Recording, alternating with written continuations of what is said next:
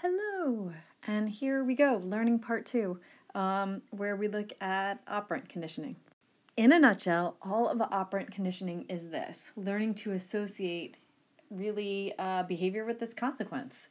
So here we learn to associate a response and its consequence, and therefore repeat acts that are followed by rewards and avoid acts that are followed by punishments.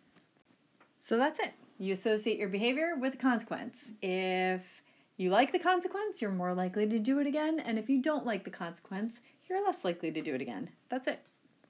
And it really is that simple, but we do have to break it down. So starting with operant behavior, your behavior acts upon the environment to produce things that are rewarding or punishing. So if you think about anything you might do, you, let's say, crack a joke in class. And how do people respond? If they respond by laughing, encouraging it, joking about it later on, bringing it up again, these are all rewarding things that make you more likely to crack jokes in class again. If it's like people respond by like nothing, like dead silence, or they get angry, or you get in trouble, then you've got, punishment in your environment as a result of cracking jokes in class. Now, the pioneer of operant conditioning is really thought to be Edward Thorndike.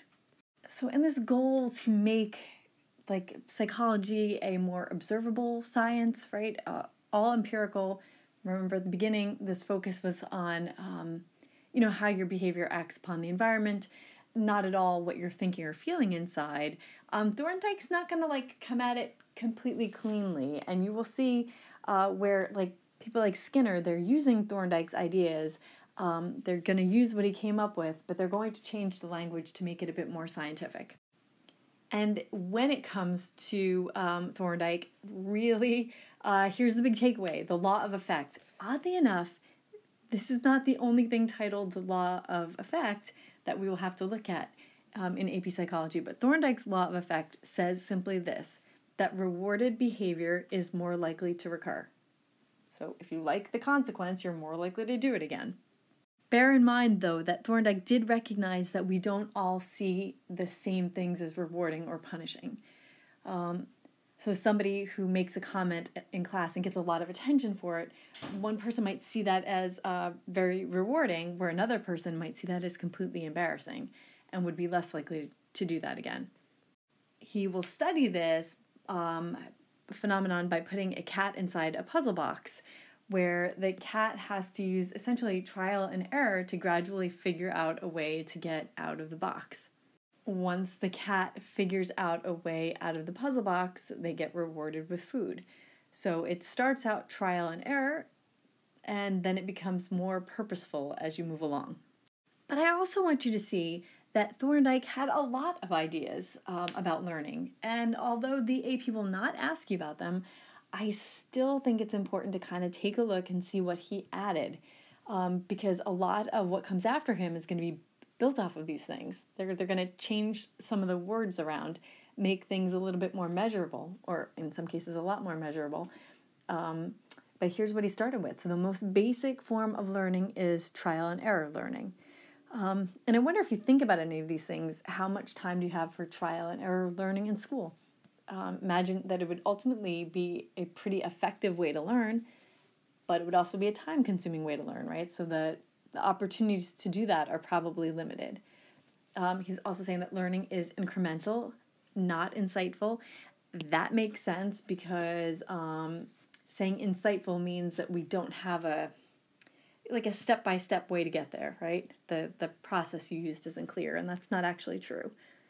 Learning is not mediated by ideas. That's all of behaviorism, saying that your thoughts about it doesn't really matter that much. It's really your behavior and what you do. He said all mammals learn in the same manner, and that we have a law of readiness. So interference with goal-directed behavior causes frustration, and causing someone to do something they do not want to do is also frustrating. Probably speaks to your experience in some ways, right? When somebody is ready, and here's where the language really gets a little nutty here, in terms of measurability. When somebody is ready to perform some act, to do so is satisfying. What does that mean? When someone is ready to perform some act, not to do so is annoying. I think we define satisfying and annoying in different ways, so that becomes problematic. When someone is not ready to perform some act and is forced to do so, it is annoying. I think it all rings true though, right? And there's the law of exercise. We learn by doing, we forget by not doing, although to a small extent only. Which is interesting because this does hold true, right? If you think from a neurological perspective, you're getting these neural pathways. We'll talk about long-term potentiation later. The more you practice a skill, the better you get at it.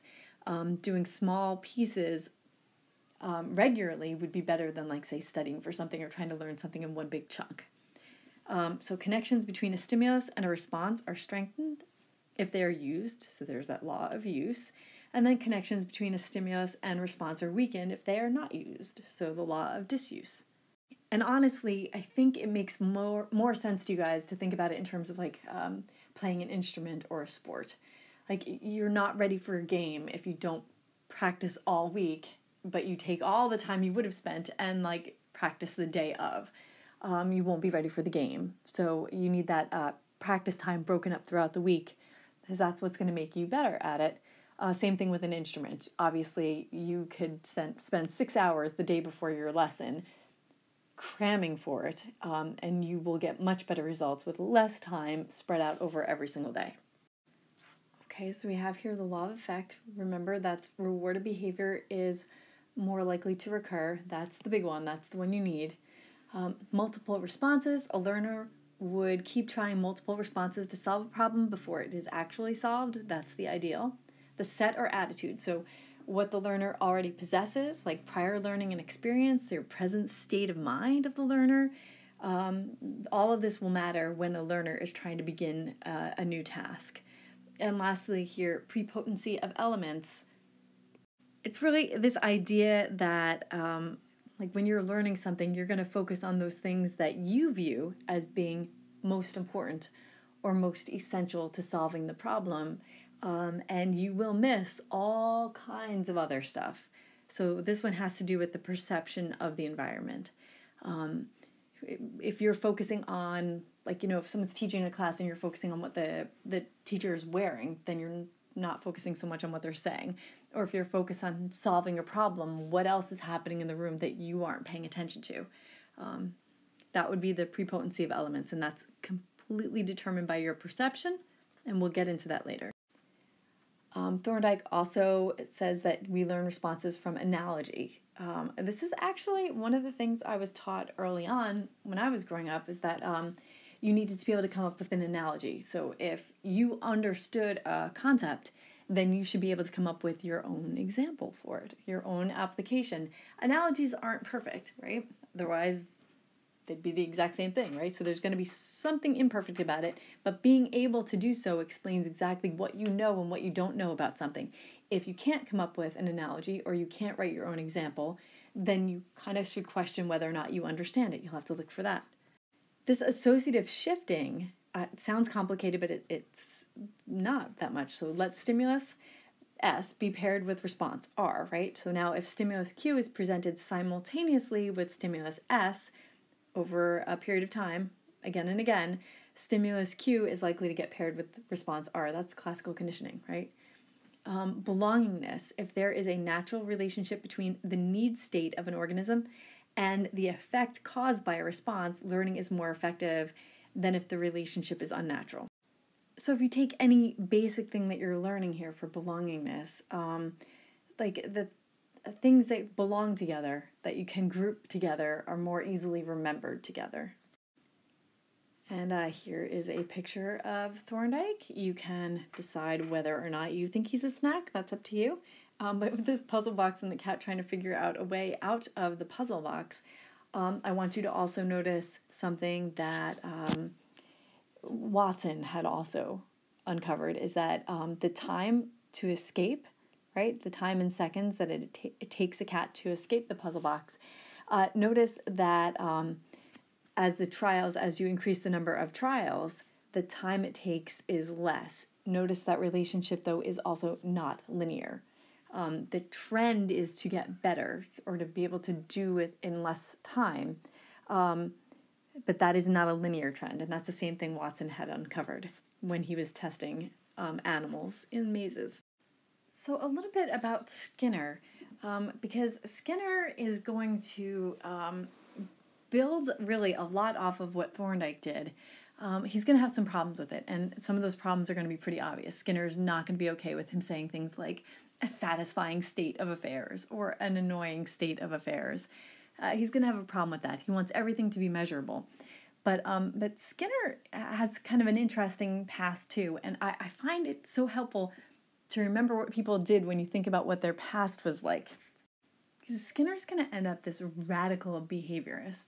But he grew up with, I guess he had a younger brother. He was, I guess, 2.5 years older than his younger brother.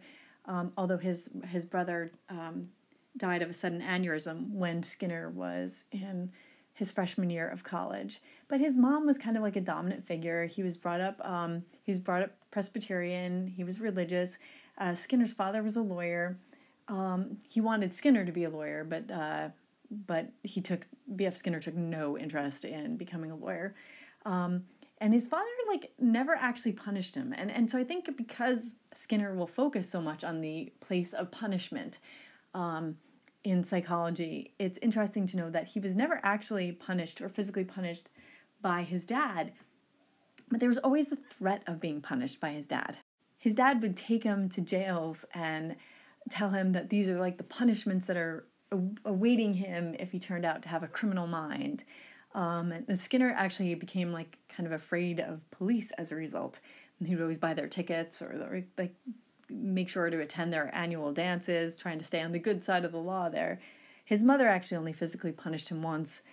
She washed his mouth out with soap for using a bad word, which I kind of find sort of funny because it's clean out somebody's dirty mouth. It's taking a metaphor, I think, too far.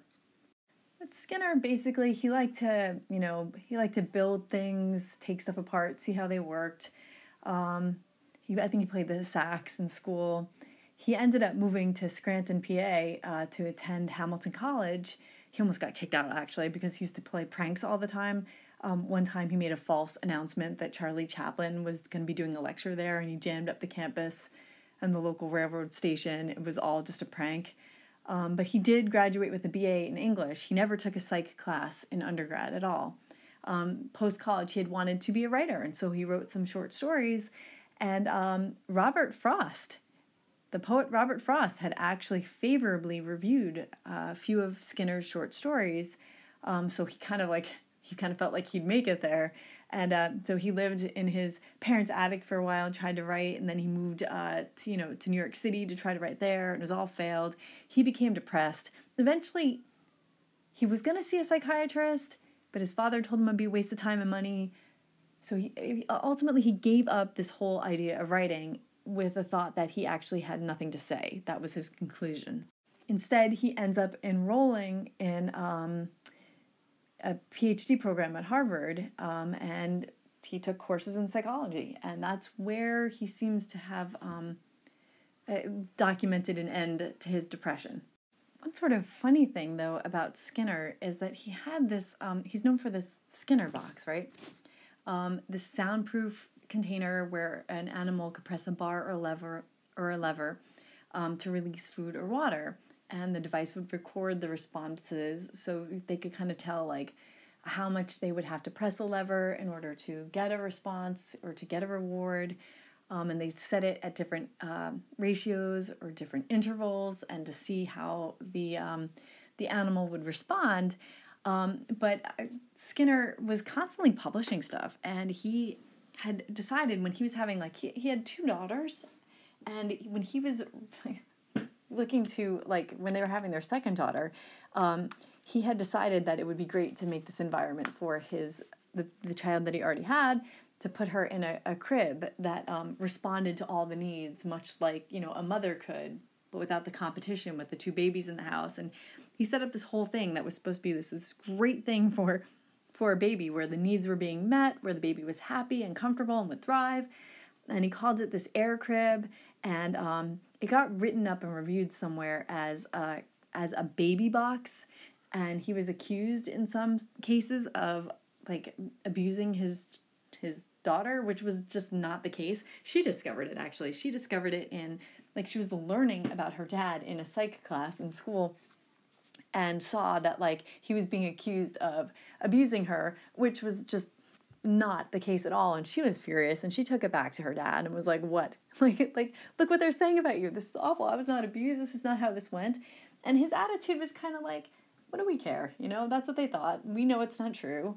I'm a scientist, essentially, not a publicist.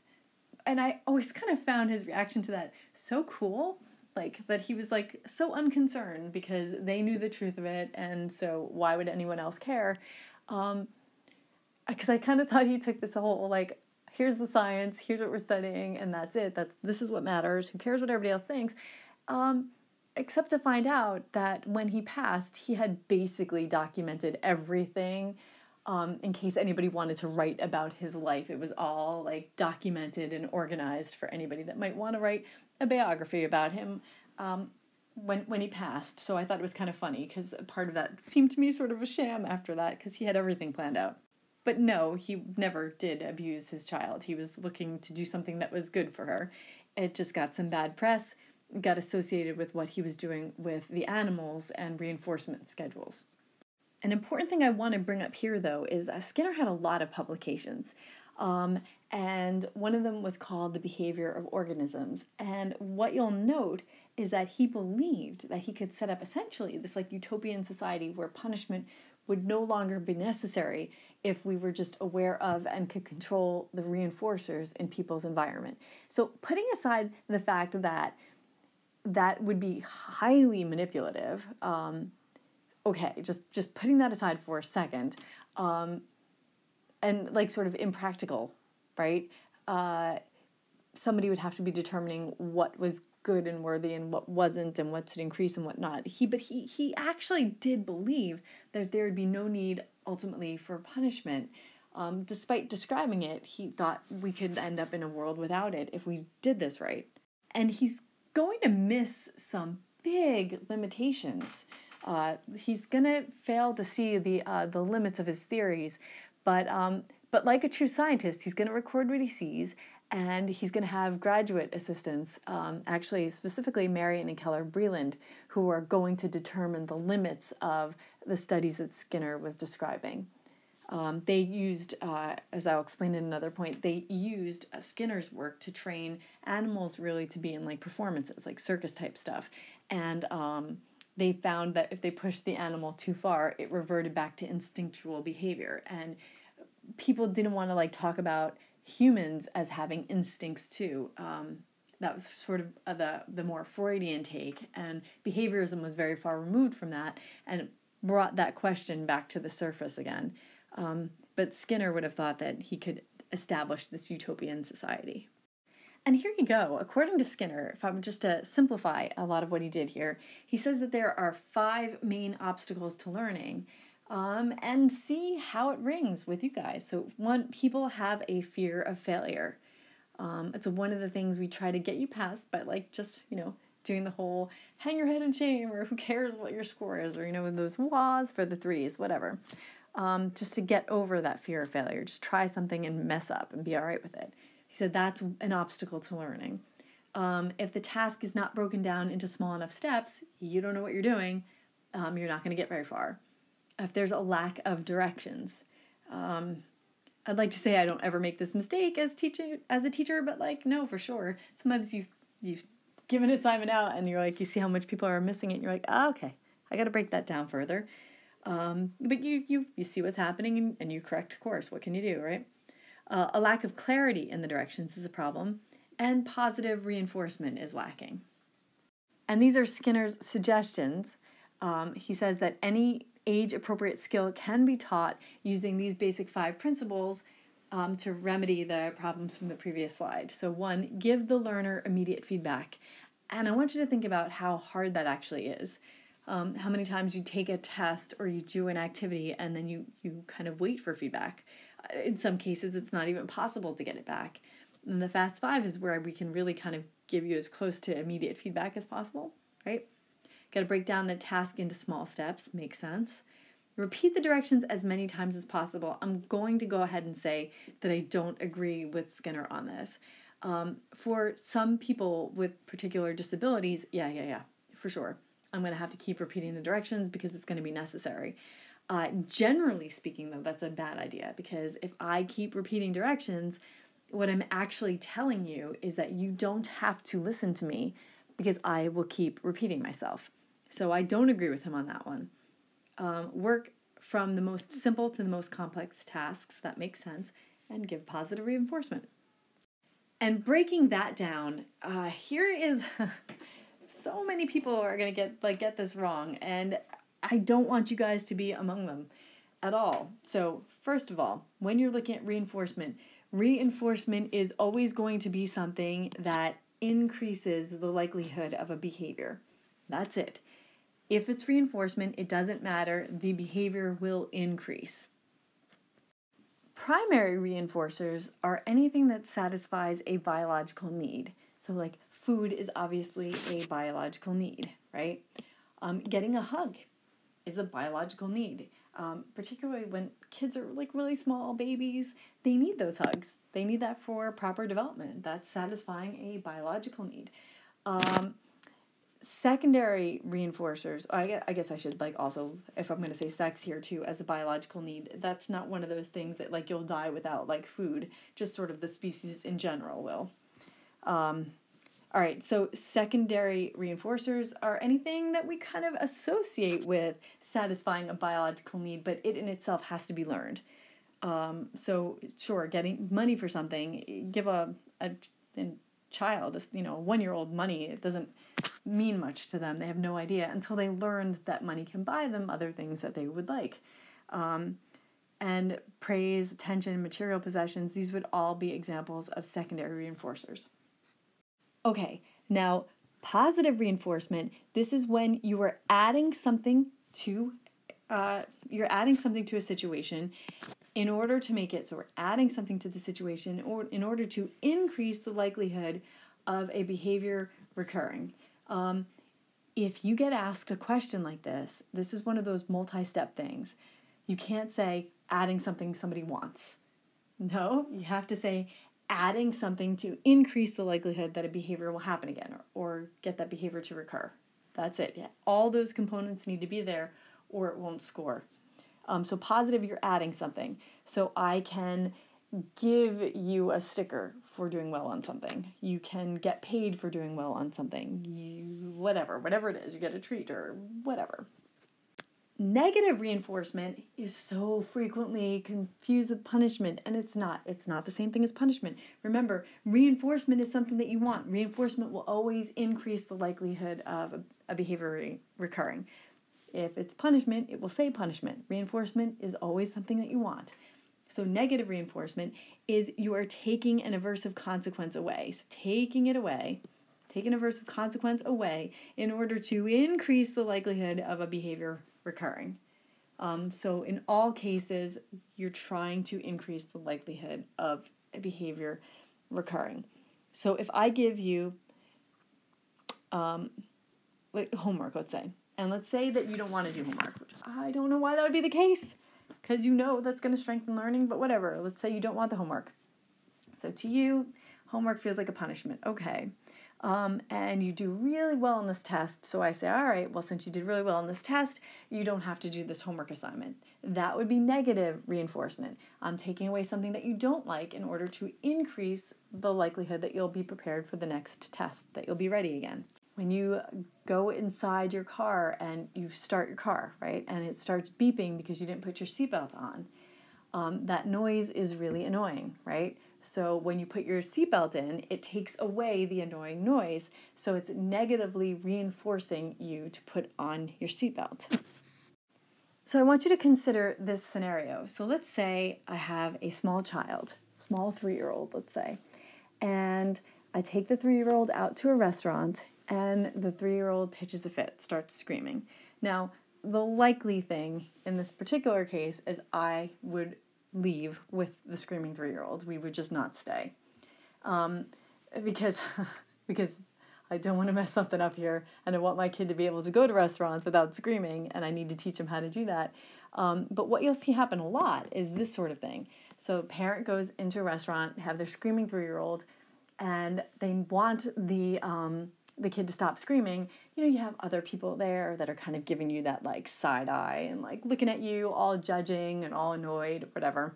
And so the parent could, let's say, frantically go through their handbag, let's say, and they find a lollipop. And so they give the screaming 3-year-old a lollipop. And then the 3-year-old stops crying.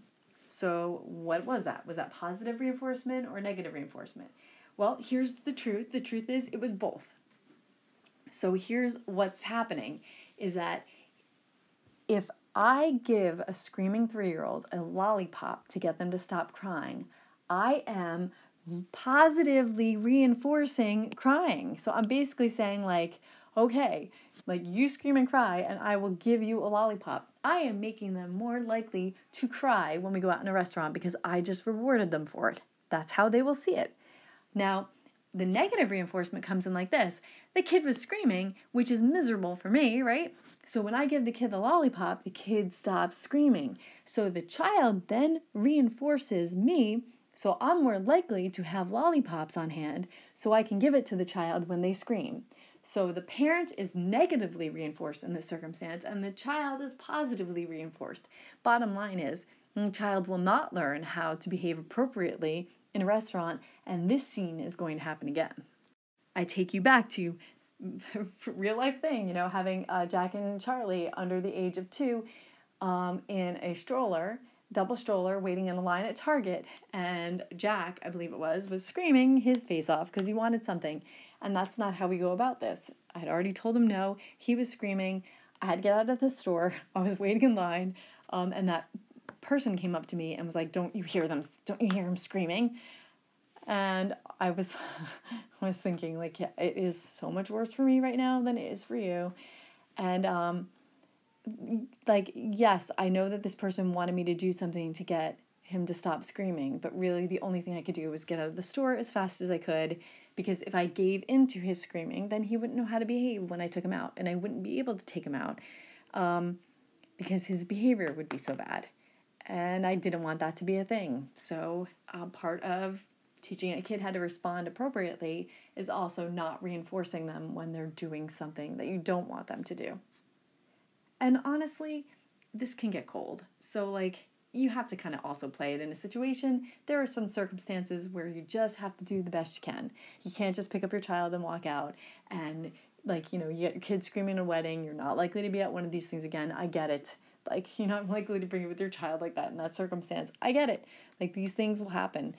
And you don't want to be cold, and you want to respond to your kid's needs. And so that's really important to keep in mind. But in those moments where you don't really have to, and you can solve the problem by just walking out and not reinforcing it, then that's probably a good thing to do as well. You're not withholding affection. You're not withholding love from the child.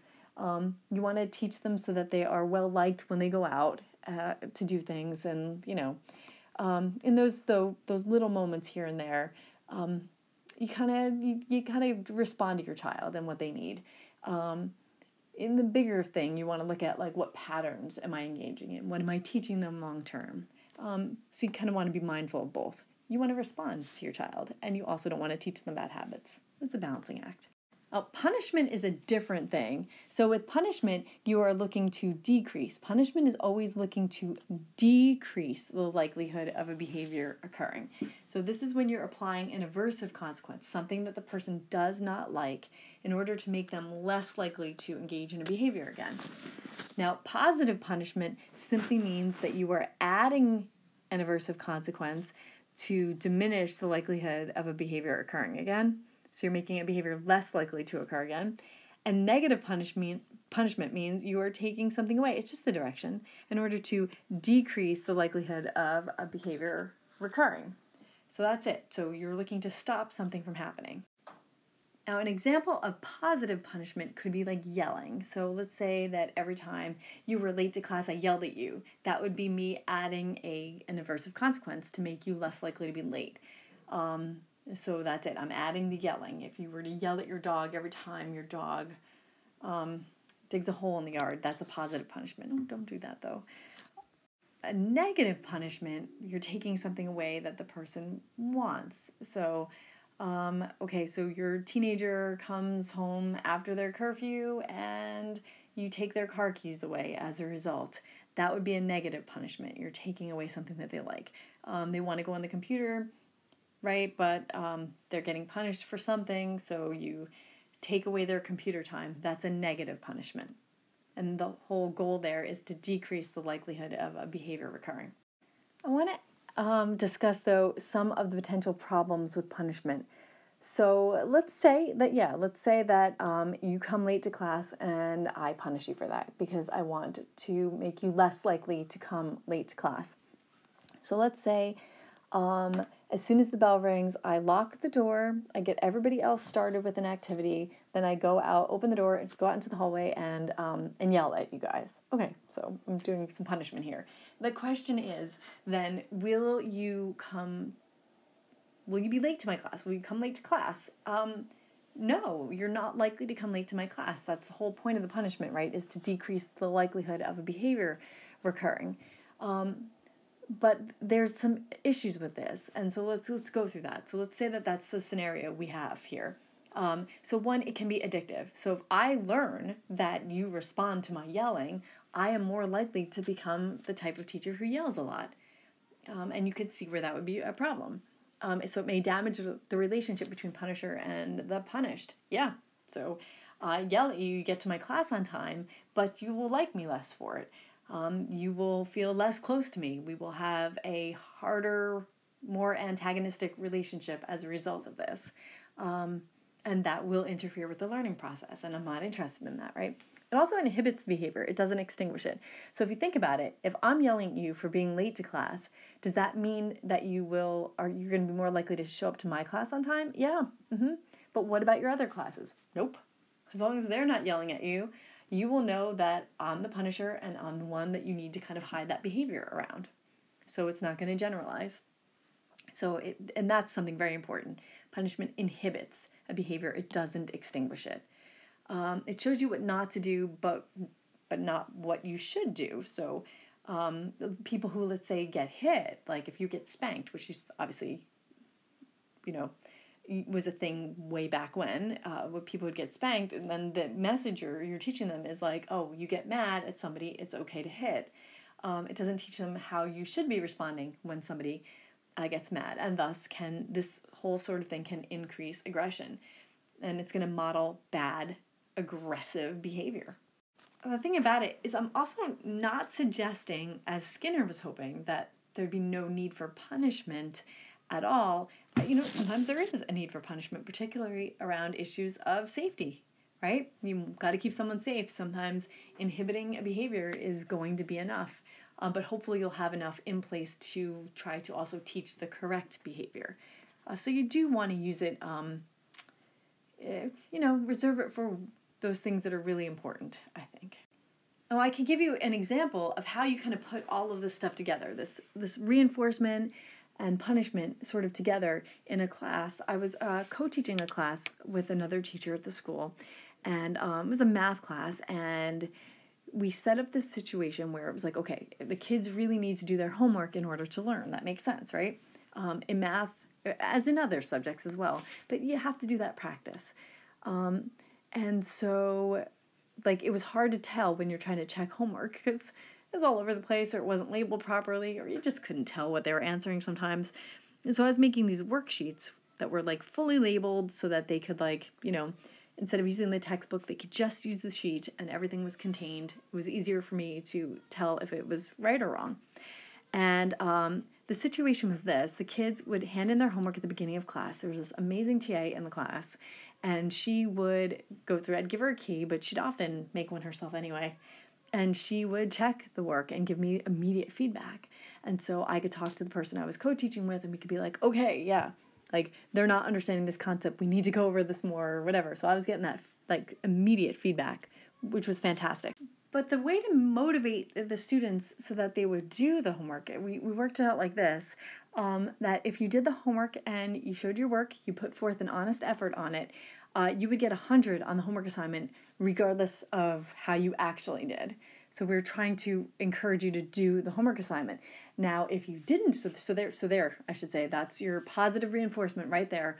100% just for putting forth an honest effort. Perfect. Positive reinforcement. But we did have punishment built in. So if you didn't do the homework assignment, you would get a 0 on the assignment, and you would have to show up to a mandatory 9th period with me, where I would have you doing math problems the whole time. So the 0 plus your 9th period is gone. Okay, so there's your punishment. Now, I'm not interested in damaging relationships here. I really was trying to motivate homework. So I needed to give people a way out of the punishment, and that seemed to be key. So it's like, okay, we have positive reinforcement, then we have the punishment built in, right? Now I want to be able to get rid of the punishment. So that class met like a 4th period, I think. And so they had lunch where they could get their homework done if they needed, right? So if they didn't do their homework and they finished their homework assignment before the start of 9th period, you can come and show me that your homework is done. Then you would get 50% back on the homework assignment, and you wouldn't have to stay for 9th period. So there is the negative reinforcement, the removal of part of the consequences. So you get the most just by doing it in the first place. And then once you get this punishment, you have a way out of the majority of the punishment, because you get half your credit back, plus you wouldn't have to stay for 9th period. I never had kids have to do this. Like, I think maybe 2 or 3 times ever did a kid have to actually stay for 9th period. It was so rare. And as such, we were able to really help these guys with math, because that's what we needed to be able to do, and setting up this system enabled us to get it done. Now, with a small class and 2 teachers, that was more manageable than a bigger class with 1 teacher, but you put other things in place to try to make that happen with a lot of these principles in mind. I would use, by myself, I would institute punishment far less, but certainly opportunities to try to correct course. The goal is still learning, right? So enough reinforcement should be built in to help with the learning process. All right, so this whole picture that we are painting here is all going to fall under, in operant conditioning, under this idea of shaping. So shaping is the big umbrella for where this all fits. So when reinforcers are gradually guiding an animal's action towards the desired behavior, that's shaping. You're teaching a desired response, reinforcing a series of successfully improving steps leading to the final response, and really ignoring the things that are not what you are looking for.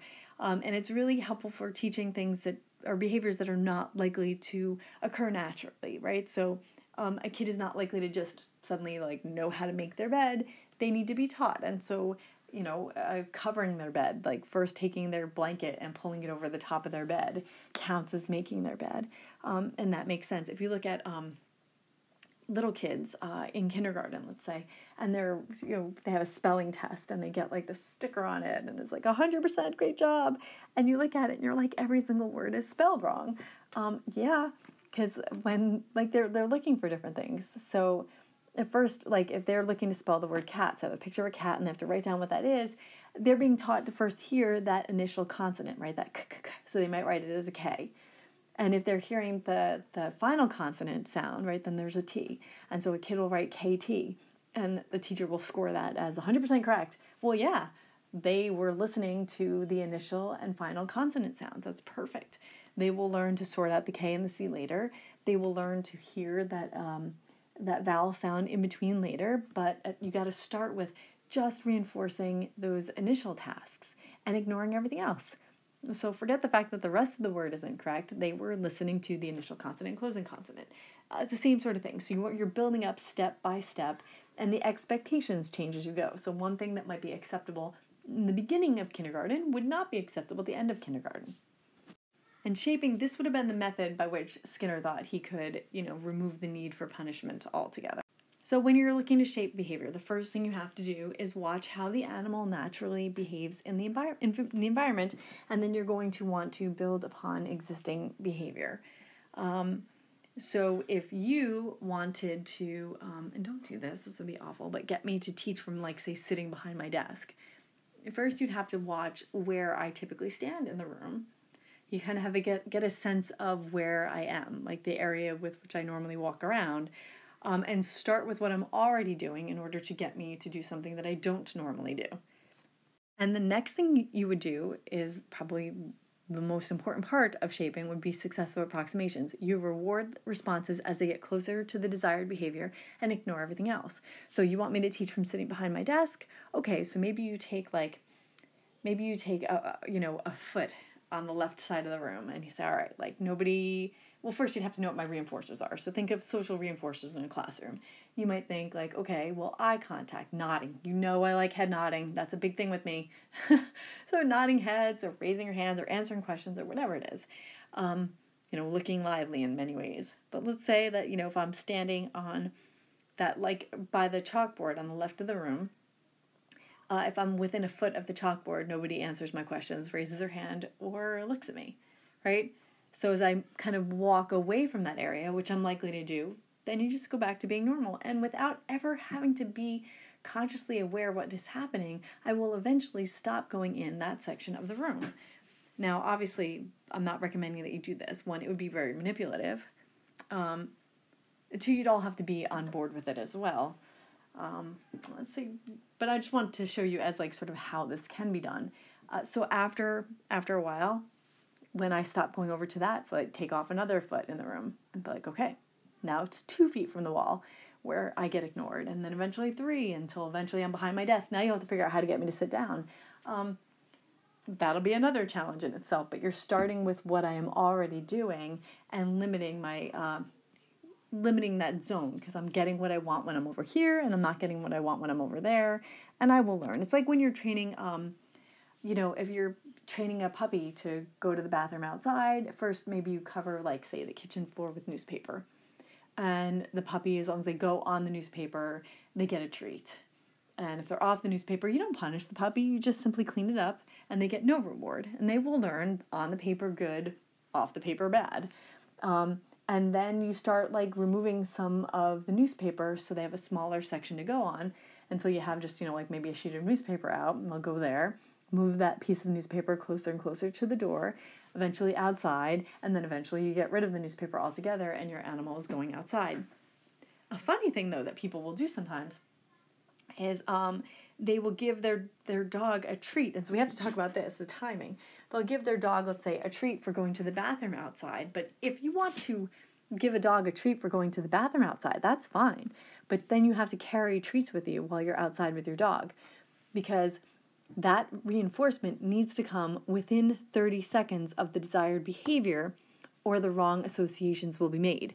So if your dog goes to the bathroom outside, then comes inside the house and you give the dog a treat, the dog will think it's getting a treat for coming inside the house, not for going to the bathroom outside. So your dog will pester you to go outside very frequently so that they can come back inside and get a treat. So you're reinforcing the wrong thing in that particular circumstance. With humans, I get that it's not always possible. So you might be like, okay, well, if you get all of your homework done before dinner, then you can go on the computer for an hour, let's say. And so that might be very motivating, right? So you get all your homework done before dinner, but then it's dinner time. You can't spend an hour on the computer, and that reward is supposed to come within 30 seconds after. Yes, it is, but you can also just tell them that they're getting it. So it's like, okay, you did all your homework. You will be allowed to use your computer for an hour. We're going to have dinner first, but then you get the computer for an hour because you earned it. So you just say it, and that's fine. Or, a class that's promised a pizza party if they do X, Y, and Z. Okay, I guess those were kind of before pandemic stuff. But all right, you're promised a pizza party, you earn it, and then we say, okay, you earned your pizza party. So tomorrow or Friday or whatever the day is, like, here you go, you'll have your pizza party. But you have to tell them. Say it right away so that the right associations are being made. Easier with humans than with other animals. And we talked about discrimination, or that discriminative stimulus, in the other slides, but that's that cue that leads someone to know whether or not a behavior will pay off. So I gave you the example of our dog Sandy that used to say, we used to say good girl when she could eat something, but we'd say food curl to see if she was paying attention. So she couldn't eat it food curl, but she could, actually my brother did that, but she could eat it good girl. You've learned to, like, if you're driving, you learn red light means stop, a green light means go, and you get the difference. Your likely to answer your phone only when it's ringing, right? So that's a discriminative stimulus. When there's like a small child will know to ask their grandparents for toys rather than their parents in a typical situation because grandparents are more likely to say yes. They're less concerned about that sort of thing. And I'm generalizing there, obviously, but it's just knowing, who to ask for what, that's a discriminative stimulus. And I mentioned this already, but it has to keep coming up. Timing of reinforcement must come within 30 seconds of the completed task, otherwise the wrong associations are made. Okay, so the timing of reinforcement, this is going to matter. So delayed reinforcement, I'm going to put this like these two big categories, but mostly I just want you to see the problems with it. There are 4 types that you're going to look at, and this isn't one of them though. So delayed reinforcement is just having to put off something. So getting a trophy at the end of a season, or a paycheck at the end of your 2 weeks, or whatever it is, a report card at the end of a marking period. It depends upon somebody's ability to delay gratification. So the bigger the person, obviously, technically the easier time they should have with being able to do that. Small kids would have a harder time with it. But there are lots of things that, a lot of small, very immediate reinforcers that are sometimes a lot more appealing than the bigger ones with the bigger consequences, but that are delayed. So, a new episode comes out of a show that you really like, but you have to study for a test, and you're worried about your final grade for this particular class, and you have this test, and you know that you will do better on the test if you study and if you get a good night's sleep, but you have this new ep came out, or a new season came out, worse, and there's all these eps you want to watch.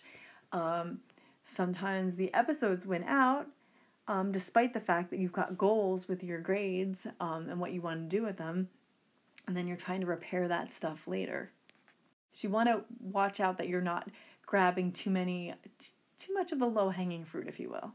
That you're not going for too many small reinforcers that give you that immediate feel-good, where you're missing out on the bigger stuff that align more with your goals. And continuous reinforcement is just not practical. So getting a desired response every time you engage in a behavior would be really unlikely to happen. Could you imagine, every time you make a sales pitch, you make a sale? Not very likely to happen.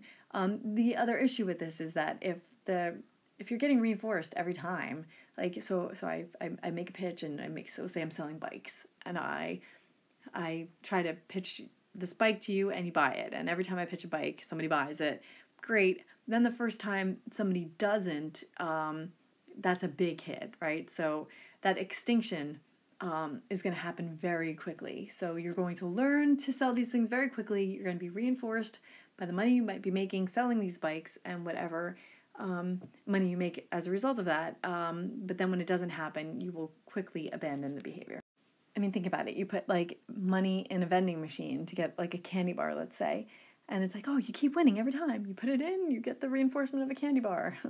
But the first time that that machine starts jamming and not actually spitting out the candy that you want, you start to become hesitant in using that machine very rapidly, until eventually you won't trust using that machine at all. So most of the schedules that we are going to look at are going to be partial or intermittent reinforcement schedules.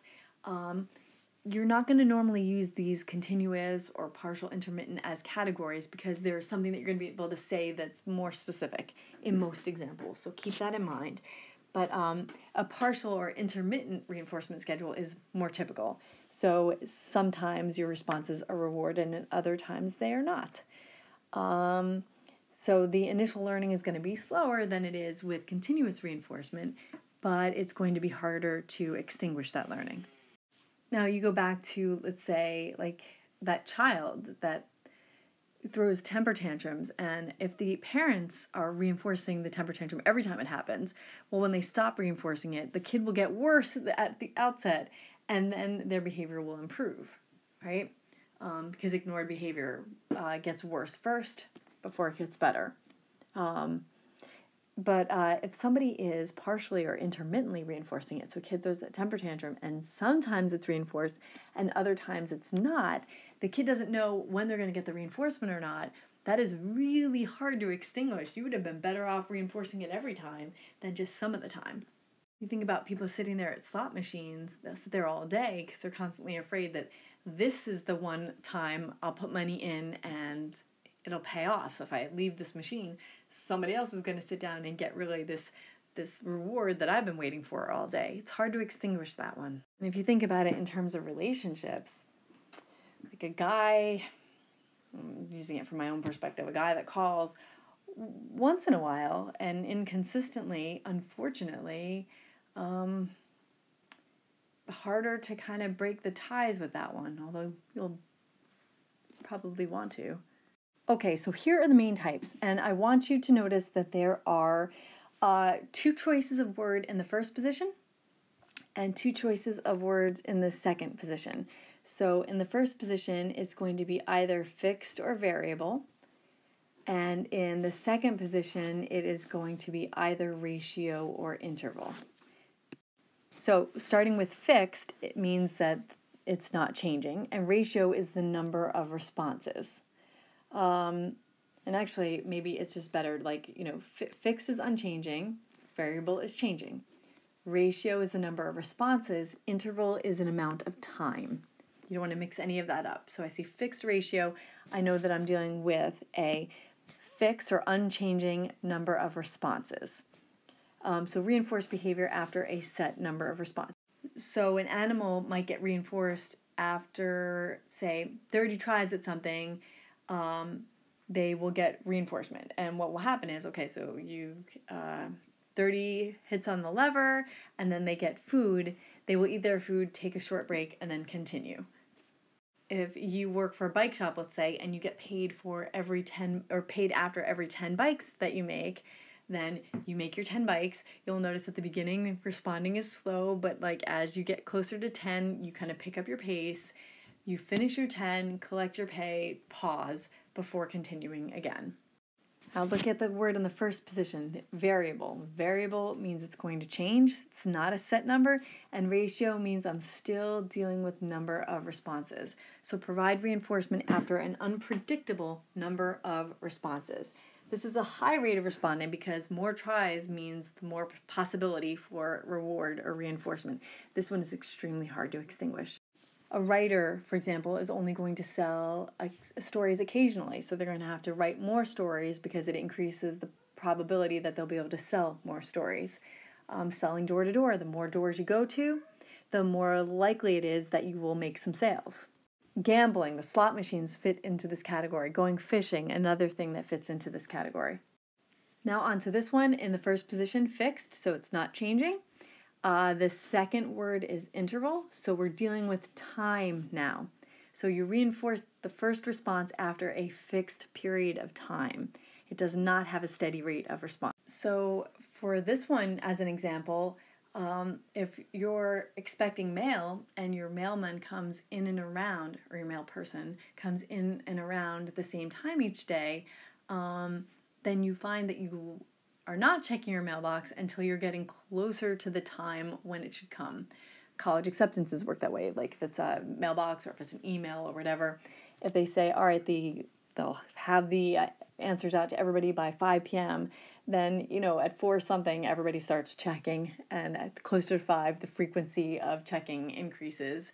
But you notice it's a time. So like if I bake cookies, however much time the cookies take to bake, as soon as I get closer to the cookies being ready, I start checking more frequently. So with here, you want to notice that it's going to have a choppy start pattern, right? It's going to be slow at the beginning, but productivity will increase around the time of the desired reinforcement. If you think about it in class, if you're waiting for the bell to ring, which of course you're not, but you'll see that kids are more likely to be checking the clock towards the end of class than at the beginning of class. And lastly, variable in the first position, so it's going to change, and interval in the second position, meaning dealing with time, a changing amount of time. So reinforce the first response after varying time intervals. This produces slow and steady responding. Nobody knows when the waiting will be over. This one is extremely hard to extinguish. So you put your phone on silent, and then you keep checking to see if anyone texts, or you keep checking your email to see if somebody has written something. You keep checking social media to see if anybody liked your post or your TikTok or whatever it happens to be. But as that constant checking, no amount of checking it is going to make it more or less likely that there's something there, right? But you don't know when it's going to happen. It's totally out of your control. So the checking behavior tends to be kind of frequent in this one.